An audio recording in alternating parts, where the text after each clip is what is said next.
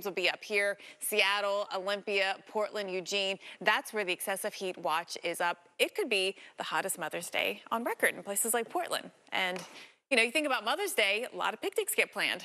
Right, but also that part of the world, not a lot of air conditionings are widespread, certainly in your home as well. So it could be a lot of issues. One day, okay, but after a couple of days, that's when, especially overnight low temperatures, don't cool down a lot. Big threats for health. You don't think about Mother's Day as a pizza delivery kind of day, but maybe that's a good thing.